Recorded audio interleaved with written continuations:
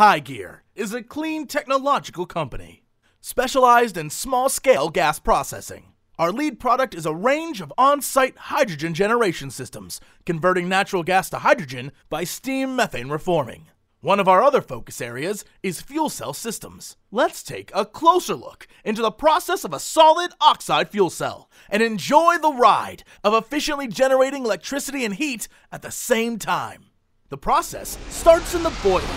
Natural gas, which consists of methane molecules and impurities like sulfur, is led into the boiler.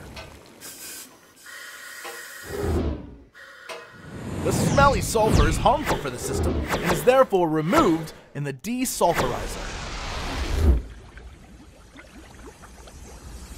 The methane proceeds, and water is added in the form of steam. This steam is produced with the exhaust heat of the process. Next, the molecules are fed into the reformer. Here, a catalyst causes chemical reactions forming hydrogen, carbon monoxide, and carbon dioxide. These gases are led into the fuel cell.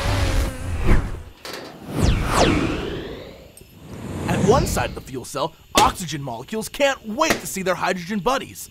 But in order to get to them, they need to split and pass through a thin layer of specialty ceramics as ions, taking electrons with them. When the oxygen ions arrive on the other side, they combine with their hydrogen buddies to water, or with carbon monoxide to carbon dioxide. During these chemical binding reactions, electrons are released. These electrons cannot travel through the ceramic layer themselves, so they move back to the anode through the external circuit. In this way, they create a stream of electrons, well known as electricity. Next to electricity, the process can also be used to generate heat, which can be used to heat water for the process and the household. HyGear, engineering for sustainable growth.